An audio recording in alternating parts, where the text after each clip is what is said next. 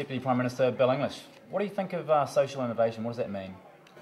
Oh, it means using people's best ideas to come up with new solutions to old problems, and generally those innovation occurs on the margins with people who are under the most pressure, who've got the least money and the biggest need. And governments need ways of scanning the horizon to find those things and then to nurture them and develop them. So we've got less money than ever to spend on problems. Does that mean we have to compromise on social issues, or is there a third way? Well, we will still have more money than we've ever had, actually, because our spending on these big areas, law and order, health, education, social services, will keep rising, but more slowly. And what we need to do is get used to the fact that throwing more money at it isn't going to solve it. So over the next 5 years, the whole of government is going to need to get a bit more lateral, because we owe it to the most vulnerable people to provide them with a sense of security, but also more pathways out of poverty or out of joblessness or out of helplessness than they've had before, because clearly throwing money at it hasn't worked. Absolutely. So look, I run a couple of social ventures. One's a cycling community where we get people cycling to work. We've got about 3 million kilometres cycled in the last 4 or 5 months between here and the UK. I run a little community centre downstairs in my house with about 7 computers in there trying to upskill and train people. I see it as a grassroots thing, obviously. I think, hey, I'll use some profits from my business to start building some social ventures. Where does government fit in, do you think? And is there a way to connect now? Well, I think government wants to harvest those sort of ideas. Almost all really successful social innovation is grassroots, because you need a fine-grained understanding of how people live, what drives them, why they do some things and not others, and you have to be with them to understand it. Governments aren't with them. Governments are distant. They're up there. They're in big office buildings. They have processes.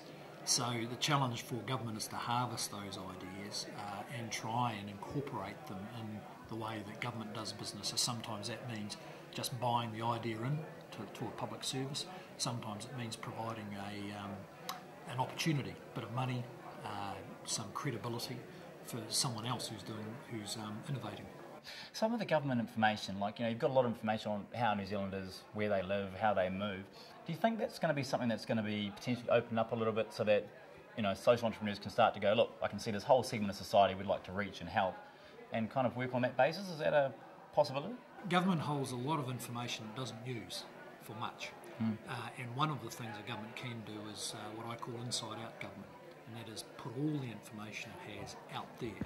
Who knows what it'll get used Absolutely. for? What we do know is that it's more useful to have the collective brain out there working on data or analysis, rather than having it sitting on a shelf or on a hard drive in government where no one's using it. So information is power, information is a resource, it's public, so it's free, so let's just give it to them. Wow. I think the whole IT industry and the online sector is going to be pretty impressed with hearing something like that, because there's a lot of, I think, innovation that can be done on the back of this data, so that's pretty cool. What do you think of the Centre for Social Innovation? What's its role here as having a starting point anyway? Well, look, I think they've yet to establish a role, but government needs a whole range of tools. It needs a very good understanding of what's happening at grassroots, where there are needs. It also needs people who think systematically about how government can change the way it does business. And the institution may prove to be one of those. They've brought Jeff Mulgan over here as an international reputation in his ability to get government to change. And if the institute can fill that role, that would be good. But government needs a whole range of tools. This could be one of them. So not to put you on the spot, so how would, let's say, a social entrepreneur who may have an idea, actually, no, I wouldn't say an idea, something they're working on, an active project with some runs on the board, how do you think they engage with government? What's kind of the pathway? I know it's early days for you in government too, so don't expect any big answers. Well, look, it's tricky for them because government looks so monolithic, and their interaction with government can be pretty difficult. People who have their own range of authority and don't have the ability to step outside that. So we can't. What government needs to do is create those opportunities. Now, having got into government for 3 or 4 months, tidied up the books a bit, we now need to move on to the next stage, which is recognising there's going to be a time of constraint.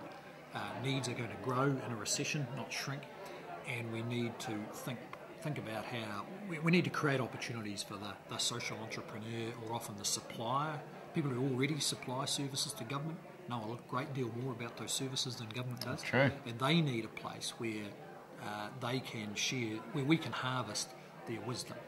And that's going to be a bit of a challenge, but one we're up for. So you've got to get home to the kids, so I'll let you go. Thank Thanks a you. lot. Peace Good out. to see you.